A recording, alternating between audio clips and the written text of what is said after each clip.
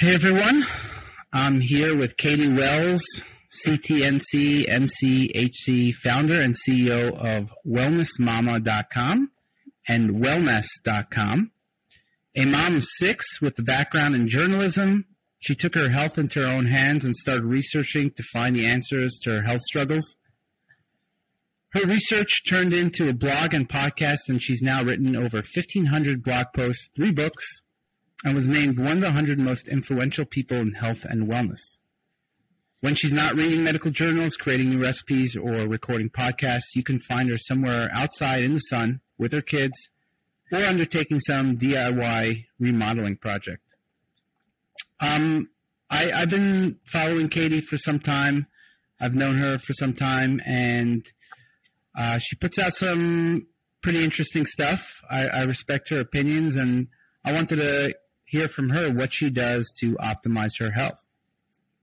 So the first question I typically like to ask is how you got into health. Like, what were the specific struggles that you were dealing with that got you into health?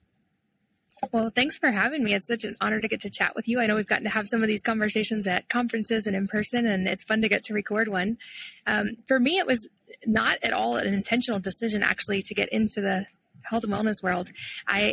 Two things coincided that were the perfect storm for that. The first one, I had my first child, and while I was in my follow-up appointment at the doctor's office, I was waiting forever for the doctor. And I read in Time magazine that for the first time in 2 centuries, the current generation of American children would have a shorter life expectancy than their parents. And holding my tiny newborn, that just struck me really hard.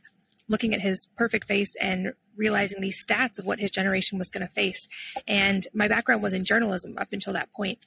And I had no idea how I was going to do it. But in that moment, I resolved that I wanted to help be part of changing that statistic for his generation. And at the same time, the pregnancy had sort of catapulted me into some weird symptoms that I hadn't figured out. And aside from the normal postpartum ones, I was having strange symptoms pop up, and it ended up being a long multi-year process before I started to get answers. And it was my frustration with conventional medicine and going in for testing and talking to doctors and not getting anywhere that led me into the research side. Thanks to the journalism background, my default had always kind of been when in doubt, research. And so that's what I was doing, and I started to uncover what is now thankfully very widespread information, but it wasn't at that point 15 years ago, about the link between, which at the time to me seemed, mind-blowing, but now seems very basic, but the link between nutrition beyond just calories and how our body feels and how it acts. And I started delving deep into different areas of nutrition and also eventually genetics, and starting to put those pieces together for myself. And it's been kind of a long and circuitous journey. And what I realize now is there's so much individualization to it that now when I talk about it, I really hone in on the fact that it's extremely individualized and personalized, especially when we start talking about the genetic side. And I think while there's so many awesome experts out there and we can learn from everyone, at the end of the day, we're each our own primary healthcare provider, and we each have the responsibility to figure out for ourselves what's going to help us live in the most optimal way possible. And I think I've now come much closer to doing that for myself. And if anything, I hope my journey that I share is helpful as a framework for other people to start to figure out their own version. But I caution against, with any expert, me included, don't just copy their blueprint, because it's not going to work exactly the same for you, because we are so individual. But I'm really grateful for the process of all that experimentation and everything I learned along the way. That's so interesting. We were actually thinking about calling this podcast the, personalized health podcast, because, my background is obviously self-decode, and I had the same kind of moment as you where I said, we're all individual here. And how often do you see that something works well for somebody and doesn't work well for somebody else? Right. I think there's a lot of basic education, and there's a lot of good information that people should know, and tools. Right. So there's always things you want to be educated on, but I feel like everything is individualized. And I mean, obviously it's not going to be healthy. It's not going to be optimal for anybody to put toxins in their body. Right. But obviously the toxins are going to affect people in some ways more than others. Some people might get breast cancer from it. Some people might not. And so in that sense, it is very individualized. Let's talk about you for a bit. What kind of areas. I don't know if you're open about like your personal stuff, but if you are, and feel free to skip to the next question. What are the things that you're trying to improve? Because I'm a big believer of having goals of like, here's the things that I'm trying to improve, and then always trying to optimize those things. It's never an end. You don't end the battle because you're always also going up against aging as well. So it's always a never ending battle of constantly trying to optimize.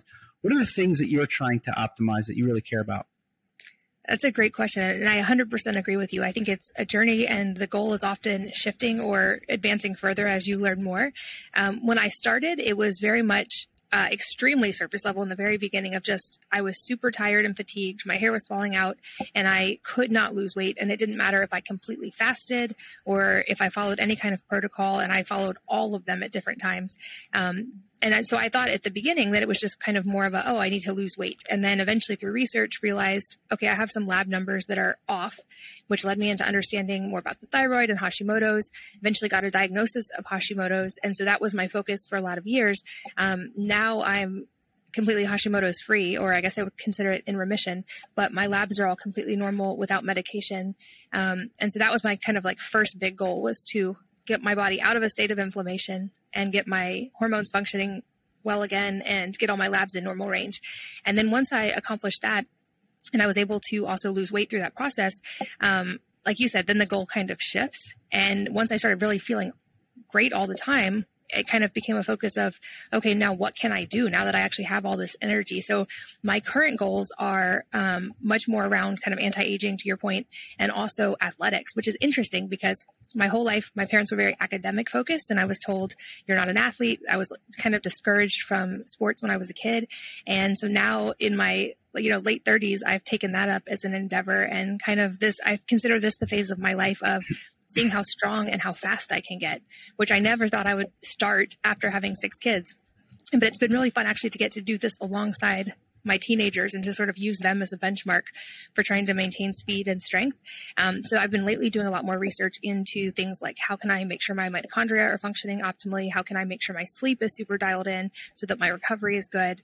And then have been using metrics like lifting really heavy weights to see improvement in that area. And then I also track some labs, just base labs at this point, from the anti-aging perspective, and kind of looking at keeping those biomarkers in good range as I do get older, and being aware of that, not just from an aesthetic point of view, but more importantly from a cellular point of view.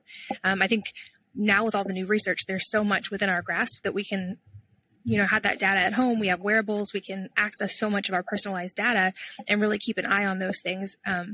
So that's been my main focus. Like I said, lifting heavy weights and sprinting have been a couple of my athletic focus lately, and I've gotten now multiple lifts that are in the 2 times my body weight category, which was a recent goal. And so now it's just the fun part of like kind of pushing that and seeing how far it can go. That's so interesting. I feel like we've had a lot of similarities in our journey. For example, I came into it and I also just copied a lot of protocols, and I was like, wait a second, this is not working on me the same way it's working on these people. Something's off here. And then, I got into it deeper, into the genetics and all these kinds of other things. And I was able to fix those core health issues, the big ones. And then I was like, I was able to accomplish this. Where is this going to stop? And I keep on having more and more goals. And for me, it's similar, whether it's sleep, anti-aging, building muscle now, improving my brain function. There's no limit in how much I can try to improve my brain function or how athletic you are. It's just something that you want to keep on trying. So that's very interesting. Which labs do you track, for example, for anti-aging? Recently, I've just been running kind of a comprehensive metabolic panel and watching those as benchmarks and just seeing them move continually in better and better directions. I love the wearable data that you can get at home. I think sometimes that can be even more valuable, with the caveat related to the person's baseline. So for instance, we can now track HRV and sleep pretty accurately from home. And I think those are helpful metrics because I can see day to day how things I'm changing are affecting those levels without having to get blood test. And I'll do things like watching my recovery. If my resting heart rate at night is more than a couple points elevated, I know that's not going to be a good training day, and I'm not going to push super hard that day. And I'm going to dial in my recovery better and then hit the heavy weights when my recovery is in a better place. And I've gotten to see some cool things with continually improving HRV. I think people can hyper-focus on that one a little bit and look at generalizations and think, oh, maybe mine's too low. Some people have theirs is like 120. Why is mine only like 60? But I think HRV is very relative to the person. And actually, from what I've seen and from experts I've talked to, you don't actually want to see huge, drastic changes in HRV in either direction. Because that can be actually pretty indicative of a problem as well. You can, like, slow, steady improvement is awesome. But if you, for instance, doubled your HRV one day, that could also be a sign something is up or that you want to pay attention to that. Or anecdotally, for me, I pretty much don't drink anymore because I've noticed even a glass of alcohol will tank my HRV, and I don't like seeing that big of a change in HRV. And I'm like, pretty clear my body doesn't love this right now. So I'm laughing because I also, the same thing happened to me. I quit alcohol 3 weeks ago because every time I drank, I'm just like, my HRV is tanking, my sleep is not as good. And, is this really worth it, right? Like, just taking in this toxin that reliably decreases my HRV. And I just decided it's just not worth it. There's other things that are better. And it's interesting too. I know you've done a whole lot with the genetics as well, but between genetics and watching that kind of data, I've also realized, like, I was part of that early movement where we realized, okay, maybe saturated fat isn't as bad as they thought it was, and maybe we actually need it. And I think that's true. But I have a couple really different genes that make me not respond super great to saturated fat. So through watching my own data, I've learned I feel much better actually on more like olive oil, and even not low fat, but like moderate fat versus higher fat. So like keto doesn't typically, I don't respond great to that. So that's the thing I've learned through that and now pay attention to as well. That's interesting as well. I mean, I also genetically don't respond as well to saturated fat. I mean, I think there's some people that respond, like you said, in different ways based on their genetics. My LDL cholesterol and ApoB shoots up when I eat saturated fat. And ApoB actually is like very causative. It's like the number one causative agent of heart disease. And according to my genetics, I also have we have these polygenic risk scores, as you know, where I'm at elevated risk for various types of cardiovascular risk disease, heart disease, and cardiovascular disease. And so I'm now trying. That's one of my goals now is to decrease ApoB and LDL. So ApoB is the more direct measure. Is that something, do you care at all about your LDL cholesterol, or is not something you follow? I do keep an eye on it. And there are certainly like heart issues have run on one side of my family, so I'm aware of it. Thankfully, my genes are pretty solid in most of the cardiovascular categories, but I do keep an eye on it just for that. My cholesterol actually, I kind of have followed the theory that in women especially, super low cholesterol is actually inversely correlated with longevity. And in a lot of cases, women having higher cholesterol isn't necessarily a problem, and can even be correlated with higher longevity, which kind of flies in the face of a lot of the conventional stuff that you'll read. That said, mine actually stays naturally pretty low. It kind of sits around like 165 on average or lower. And my LDL cholesterol, yeah, it has been great. So I haven't had to pay special attention to that. Another interesting thing that I noticed just anecdotally myself was after years of dieting, I was definitely over dieting, and I had undernourished myself for so long. And then I had kind of bought into the whole carbs are bad mentality for so long. And it was so ingrained in me that I had a really weird relationship with carbs. And through tracking my own data, I realized I actually needed a lot more carbs than I was eating, of course, from healthy sources. And I really enjoy things like sweet potatoes and squash and fruit and not like processed grain carbs. But adding more of those actually impacted my glucose in a positive direction, and my insulin and all of those metrics, and also really improved my recovery. And I think that's an important one that I like to mention for women, because I think a lot of the diet wisdom out there for a long time has been, avoid carbs, avoid fat, and like eat them within the right ratios for your body. Figure that out, certainly. But if you are drastically under eating anything, and is certainly drastically under eating micronutrients, which come from some of these foods, you're going to put your body in a state of stress.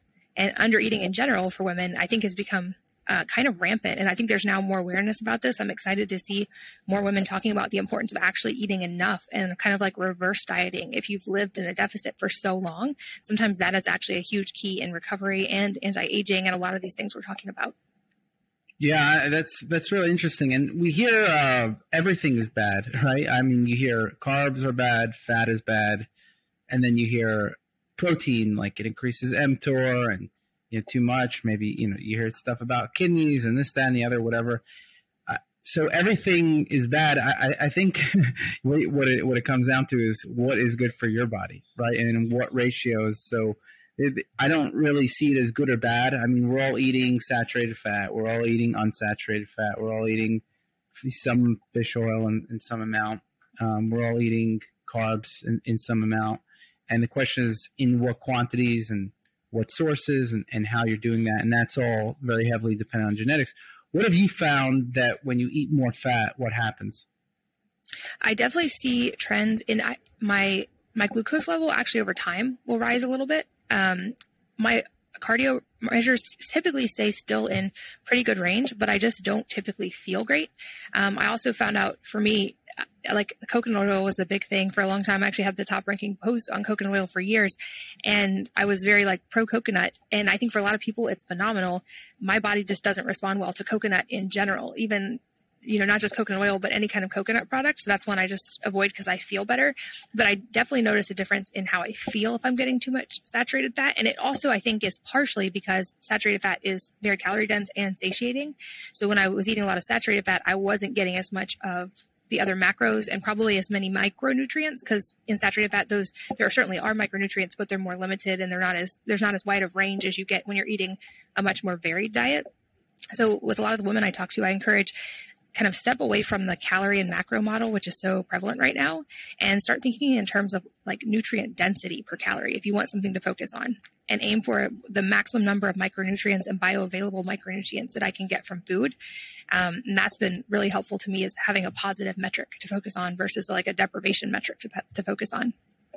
Do you ever do any kind of mega dosing experiments where you try one thing at a time, nothing else, in a higher dosage to see how you feel?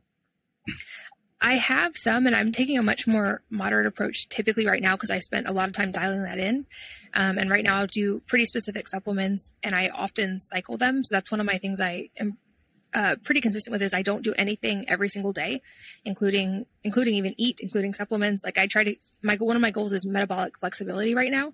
And so I try to mix up the amount of food I'm eating, the macros of the food I'm eating, and the supplements all the time, with kind of the idea that I don't want my body to habituate to anything. And certainly with supplements, I don't want my body to get used to always getting an outside source of nutrients from a supplement in a really high dose. But I've been experimenting with peptides some, and experimenting with higher doses of certain amino acids, for instance, I don't like eating eggs that much, and I don't do well with eggs at certain times. So I was realizing I was low in choline.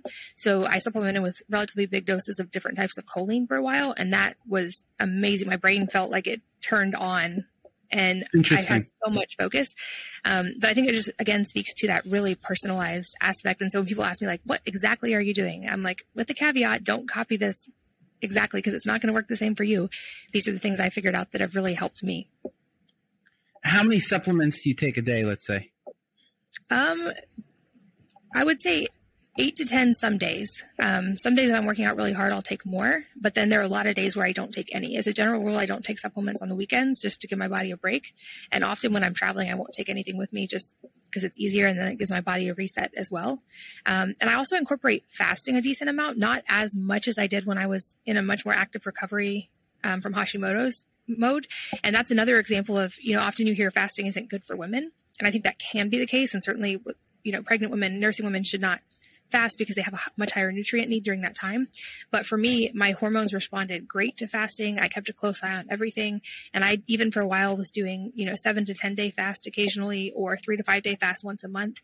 And that was really, really instrumental for me in the initial phase of getting all my labs into normal range. And now I just do it much more as a maintenance. And then in the beginning of every year, I do a 7 or 10 day fast, which for me now is much more for the mental and spiritual benefits than for the physical benefits. I don't actually think it's beneficial in all cases to fast that long for most people. I think it was helpful for me healing, but now I don't actually need it physically. It's just more of a mental, spiritual focus for me. Interesting. Very interesting. What do you feel mentally and spiritually from fasting after? Take me through that, because I've never done that more than 24 hours. Oh, wow. Well, I think the data is really fascinating. And I'm sure you've talked about like the data on just intermittent fasting or time restricted feeding, eating in a more narrow window. It's actually really drastic stats. And, pre-diabetics and diabetics, they've taken them through intermittent fasting protocol and seen their labs improve a lot. I think that is one thing that I would say as a general guideline, short of medical issues, is most people just shortening the window in which you're eating a little bit can be really helpful, because we are all technically fasting at night, unless you're waking up every 3 hours to eat. So everyone is capable of fasting. And if you eat in maybe just an 8 to 10 hour window and experiment with that instead of a 17-hour window, which is the average in the US, you might see some benefits from that without even changing what you're eating or trying to reduce your calories intentionally. The longer fast, I think, are really fascinating because there's some cool research coming out about the gut reset aspect. And then also once you hit past that 3 or 5 day point, the ability of it to kind of like create autophagy in the body and do some cellular cleanup. I always start the year with that, and it's kind of my process. I reread Man's Search for Meaning by Viktor Frankl. And to me, fasting that long is just a great reminder that we can do hard things. And also, like when you take away something that's a daily part of your life, you create not just more actual time, but I feel like more mental bandwidth. And I end up getting to be very reflective during that time. Also, because my body responds really well to fasting, by about 1 day in, I start feeling, I'm probably on ketones at that point, and I start feeling super focused and clear. I don't get this lump that a lot of people get when they're fasting. So that's my intensive like planning for the year. If I have any massive creative projects, I'm working on them during that time. And I just feel like I typically feel awesome while fasting. So if anything, I have to kind of like limit myself to not fast too much because I feel so good. But I think that's going to be, of course, different for everybody. It's also funny that during my times of long fast, I get the compulsive need to feed my kids. I don't know if it's like a survival thing of like my body thinks it's dying, so I like feed the children, but I get all my best recipe testing done when I'm on a long fast and I'm not eating at all. That's so interesting. I have a different experience with fasting, and that's kind of why I don't do it. I get my brain just starts shutting down if I'm fat. Like I get my energy systems start shutting down. My brain starts shutting down. I just don't have enough energy or motivation to do anything. That's why. And so I just think like, I could try doing it, but then I could be wasting like 5 days in some way, wasting, like not enjoying it. It's also not enjoyable for me. So, but I feel like it's interesting that you have a completely different experience where you actually get energy. You have energy. Your brain is working really well. I think the ketones help a bit, but I also think that I have a lot of muscle and not a lot of fat, and I start breaking down muscle. I think that's part of the problem. So I don't know. It doesn't seem to work as well for me, but I feel like I want to do it at some point. Yeah. I feel like it's worth doing for most people, at least to experiment with once. And it's great. Like it resets your body of any tolerance of anything that you're habitually used to, like caffeine. And so I feel like by doing that, especially once a year, it's like I reset my caffeine tolerance. I reset glucose. I reset a lot of things. My gut feels way different. And then when I, drink coffee again, it feels like 10 times the effect because I've reset. Wow. So which supplements do you take? What are some of the main ones that you take? Like I said, I vary it a lot. Yeah. I take, right now I've been experimenting with a lot of added aminos because they're a more bioavailable form of protein. And with the amount of athletic stuff I'm doing, it's really helpful for recovery. I also experiment pretty consistently with different forms of choline. So like phosphatidylcholine is great for me for focus and for sleep. So that's one I take relatively consistently. I know you and I have both written a lot about magnesium. That's one of the few that I take almost all the time, along with a couple strains of probiotics. Oh, go ahead. You find the phosphatidylcholine is better than alpha GPC or CDcholine? I take all three at different times. For me personally, I seem to notice the most from the phosphatidylcholine, but because I was choline deficient for so long, I end up taking a lot of different forms and have still taken pretty big doses of that one and feel great from that. I've been experimenting a little bit with pregnenolone recently. That's a newer experimentation for me, and it seems helpful hormonally and also definitely for focus. What's the dosage there? I keep pretty low dose on that, like usually like 50, and I still 50 milligrams. Okay, 50 is not a low dosage. Well, there are people definitely, I've read a lot of people taking like 600 or more at different times as a loading. Whoa, wow. Okay, that's crazy. I've been taking 25 milligrams for 8 years, pretty consistently. Yeah. What have you noticed from that? Is that like that's a pretty regular one for you? Yeah, it's a regular one for me. I just find that it's good for brain function and also motivation. Those are the two things that I notice, the two main benefits I notice. It definitely increases motivation and improves brain function. Makes sense. Have you noticed any differences in motivation? A little bit. That's not an area I've typically struggled with much, but I do have a kind of stack of a bunch of, I guess, what would be considered nootropics that I take on big focus days. And I try not to take that regularly because I enjoy the big effects when I take that whole stack together. What are some of those things, nootropics? Alpha GPC, huperzine, the phosphatidylcholine, and then I think what used to be called Siltep and is now called NeuroEffect or something like that. My body responds to that one pretty well. I think there is a whole lot of variation when it comes to nootropics as well. Like, sure. And I have some inverse modulation in a couple of things. So for instance, I have to take magnesium in the morning. Most people find if they take it at night, it helps them sleep. And if I take magnesium at night or GABA or anything with cannabinoids in it, I'm up all night. So I've learned. By the way, I'm the same as you. Magnesium wakes me up. So yeah, I finally it worsens my sleep.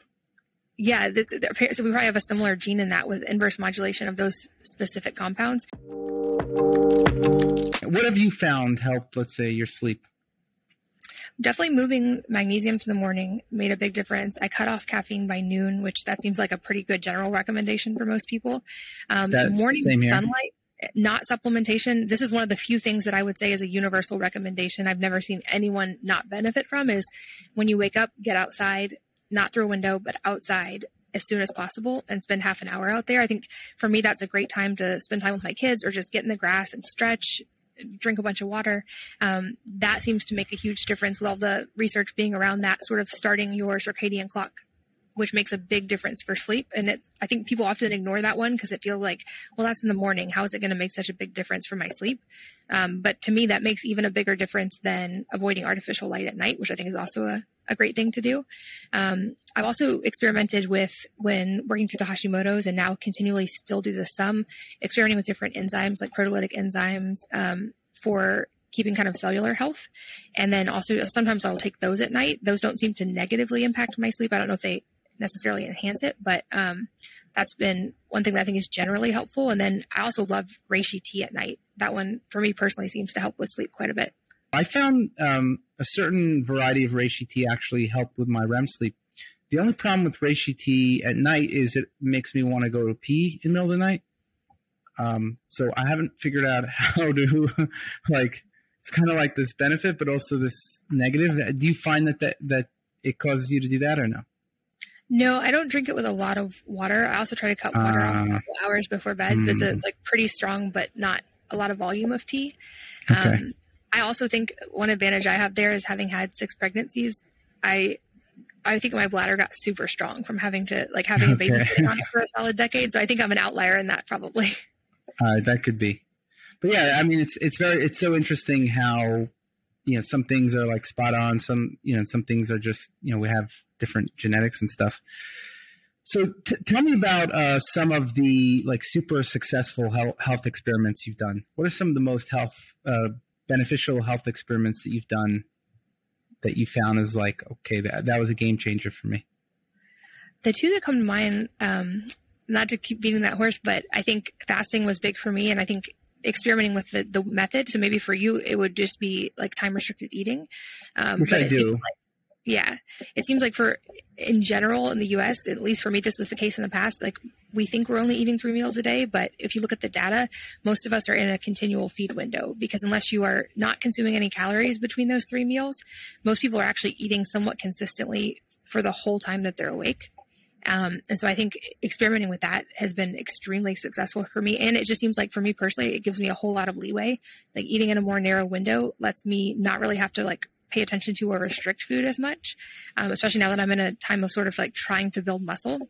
If anything, I'm paying attention to eating enough during that time, but giving myself a break between meals and not just kind of snacking on a handful of food while I'm working or something.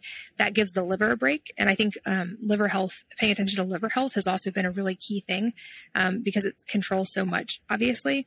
Getting my light exposure dialed in was really, really, really helpful. And then actually for me, one of the ones that's made the most positive effect recently has been upping my protein consumption. I know you mentioned we have to be careful with mTOR. I feel like I'm in a very much a safe range for that. But when I started tracking, I was under eating protein for such a long time, even while pregnant and nursing, that I think there's been a lot of rebuilding my body's been doing with enough protein consumption. And so that's been really, really amazing. And to see the muscle growth happen really quickly when I got my protein in the correct range. And by the way, I'm actually with you there. I do better with higher levels of protein. I was just saying what other people are saying. You know, there's a lot of bad talk about protein. I think for me, it works very well. And I think especially once I started working out, it's, you know, you need more protein. There's no, right? I mean, there's some like vegan people talking about you could get your protein from plants. There's no way, like, even though I'm eating a lot of meat, you still can need extra protein. So, yeah, I think protein is really important. It's one I actually have to be pretty intentional with to actually get enough. And some things I do that are definitely odd that seem to help. This one especially is in the morning, I'll often swallow pieces of raw liver. I don't like the taste of liver, and I don't like having to take 1,000 capsules of liver. So I just cut up liver and swallow some chunks of it in the morning. And that seems to give me a whole lot of energy and also helps just early morning protein. And then I also have been supplementing with aminos in addition, just because it is actually hard for me to eat enough protein to get the range where I feel the best. Interesting. What was the last time you changed your mind about something in health? Ooh, I love this question. I think all the time. I think that's actually one of the fun aspects of getting to be in this world is and continually exposed to the research. And I've seen the waves of all these things happen. Like I mentioned for me personally with the saturated fat and then realizing that's not great for me, still could be great for other people. I think the omega-3 fish oil debate has been really fascinating. And I would say I'm still in the process of, I would mark myself as undecided on certain aspects of consumption of fish oil right now. So I opt to mostly get it from food when possible. But that was one that for a long time I was very pro fermented cod liver oil, for instance. And then now I'm very much kind of undecided and wouldn't necessarily recommend fermented cod liver oil, at least at this point. Same thing with protein consumption, like wasn't something I paid attention to at all. Now I'm very much pro that. I think it's just a constant flux and journey of changing my mind about that. Okay. What is the single like biggest health hack you wish you knew before? Ooh, another great question. From a physical standpoint, I would say the morning sunlight is a big one and it's free, and I would recommend it universally to everyone. I wish that is something I think would have helped hormonally a ton had I known about it a lot earlier. I think another one that is going to like a little bit vary from just the physical aspects of health, but for a lot of years, I pretty much entirely ignored the connection of like mental health and emotions to physical health. And I know this has been talked about a lot now in the health world through things like the body keeps the score and understanding the connection between mind and body. I wish I had known to look into that a lot sooner, because I was definitely for a lot of years operating from sort of kind of a trauma-induced point and didn't realize it and thought like, no, I'm just this driven because I enjoy it and it's really, really fun. And it wasn't until I unpacked all the layers of the mental and emotional side that I realized, yes, and also I'm doing this out of a compulsion to avoid having to face some of these emotional things. And that was another big key for me that I think I don't talk about as much because I think it a little bit tiptoes into the realm of the woo and people can tend to zone out.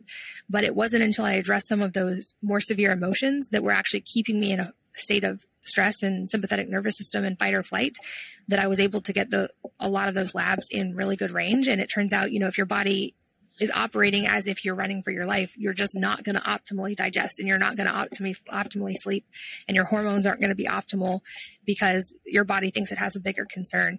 And I think that's one that's definitely entered the conversation now, and that we probably have a lot more to learn about, but I wish I had learned about that side and learned about things like meditation and of letting go of those negative emotions a lot earlier, because I think it's an area that can also be discounted because it's not a supplement we can take and it is not a food we can eat, but I think it's also a very real part of the health conversation.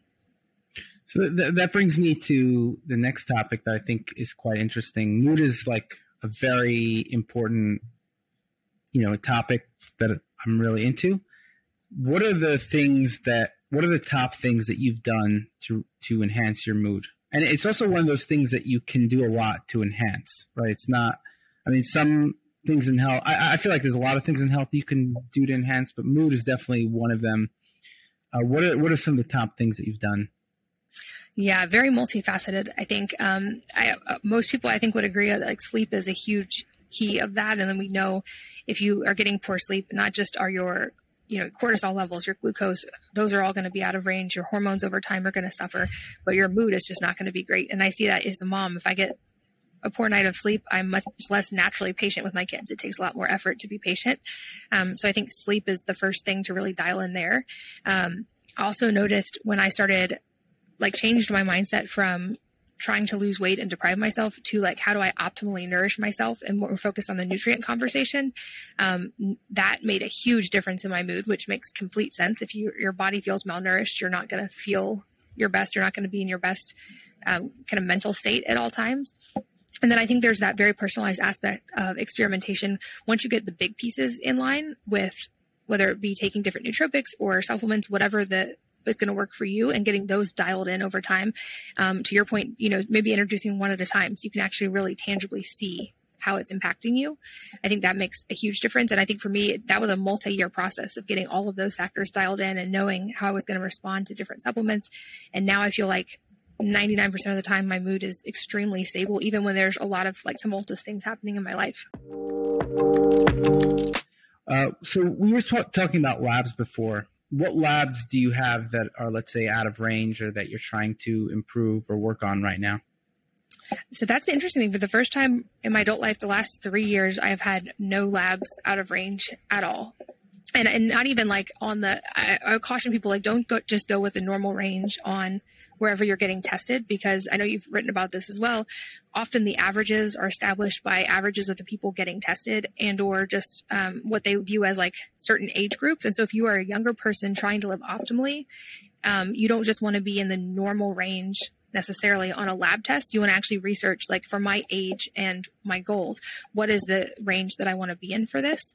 And it took me several years to get, especially my fasting glucose down, to get all my hormones in good range, to get the thyroid, to get off the medication, and then have my thyroid levels stay and not have antibodies go up at all. So now it's more of I'm working on just improving physical metrics related to those and keeping the labs in good range, because even inflammatory markers are all in perfect range and all that. So for the first time ever, I don't have any that are out of range on labs. That's incredible. Have you uploaded them to, I know you have self-decode. Have you ever uploaded the labs self-decode? It's just, when I did it, it was interesting. It was a different experience. I uploaded all my labs. I was able to just see it very clearly, how my labs were changing over time.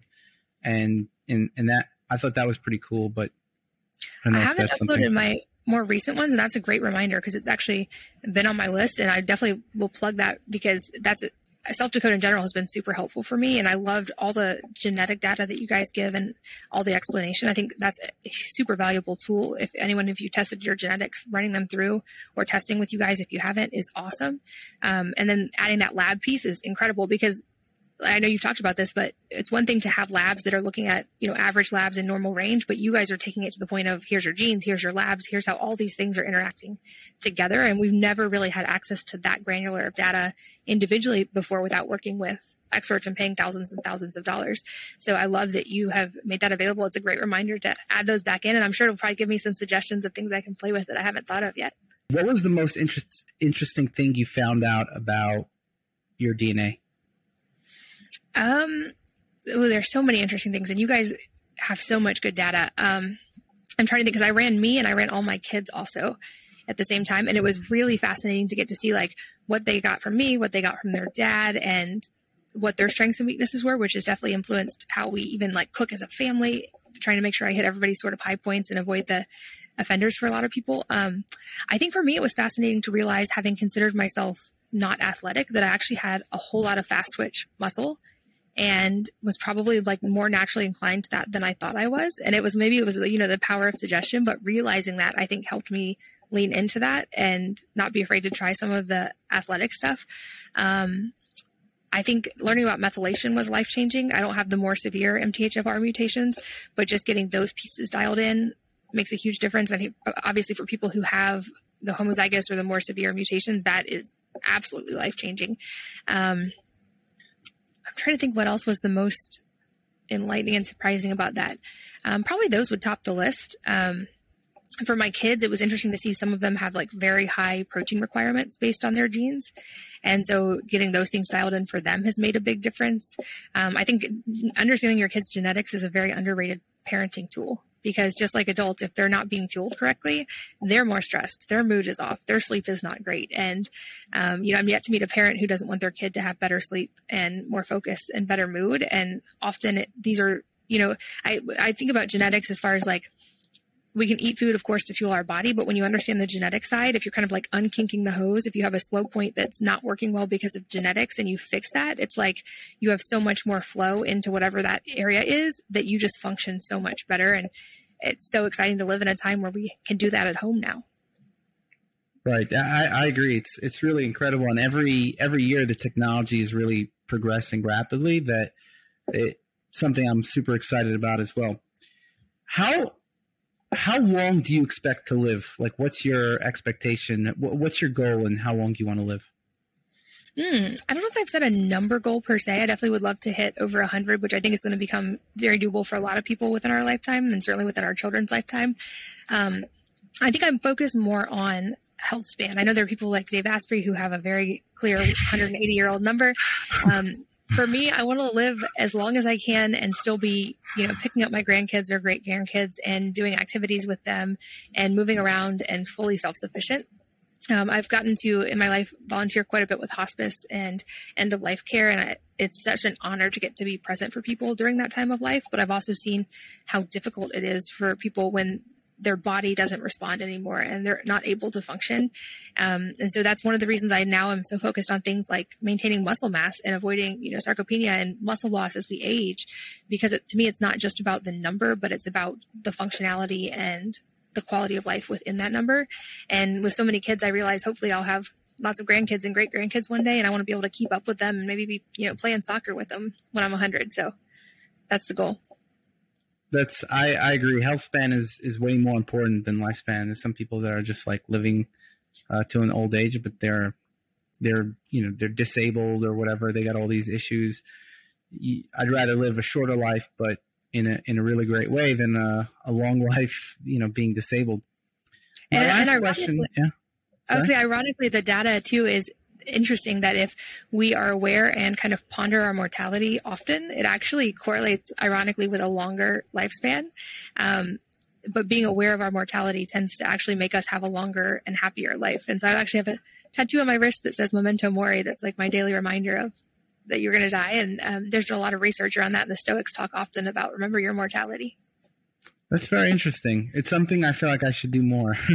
It's a good tip. With my last question is, what do you think makes you successful? What are the qualities or things that you do? It could be anything. I would have had such a different answer to this a few years ago, and I would have talked to you about systems and checklists and processes, and I have a lot of those. I'm very much a spreadsheet person. But I think I've realized as I've gotten older that at the end of the day, I think it comes down to giving a damn more and loving more. And as maybe esoteric as it's going to sound, I think the answer is almost always love and choosing love in any given situation. And that's huge for your own mental health. It's huge for your interactions with other people, for your stress levels. And so my hope is, and my journey in life and continuing to be more so this way, is that it's hopefully because I love better. And that's a question I ask myself internally often in interactions with people, is like, how can I love this person best in this moment and still love myself at this moment? That was the part that was a big key for me to learn with boundaries too, is like, how do I love both this other person and myself in the best way possible at this moment? That's a great answer. And I think that probably makes you a lot happier as well. And being happy probably makes you more effective. And so that's a really great answer. All right. It's been a super pleasure to have you on, and I learned quite a bit. And I really appreciate you coming on the podcast. Is there anything you want to share or promote or anything? I'm just Wellness Mama everywhere online. I have the blog, which has a lot of articles, and the podcast for people who are looking for any specific topic, and the books you mentioned as well. But it was an honor to get to be here. Thank you so much for having me. And I've used self-decode tools for so long, and am deeply, deeply grateful to you for creating these and making them available to everybody and helping people have their health in their own hands. So it's truly an honor to get to talk to you today. Thank you so much. Just for the viewers, I had no idea that she's going to say this. This wasn't planned at all, but I appreciate it. Thank you very much. Thank you.